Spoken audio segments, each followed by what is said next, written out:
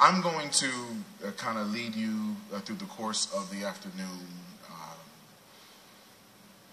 letting you know who's coming on stage, who's sharing their words, sharing their gifts. But first off, I would like to read a letter from the White House. Dear friends, Michelle and I were deeply saddened to learn the passing of George Duke. Please accept our heartfelt condolences as you mourn his loss and reflect upon his extraordinary life. Throughout his career, George's music brought us together to share joy and pain, sorrow and triumph.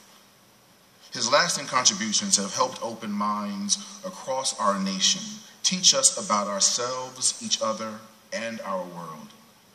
At this difficult time, I trust George's spirit will remain a guiding force, and I'm holding you all in my thoughts and prayers. Sincerely, Barack Obama.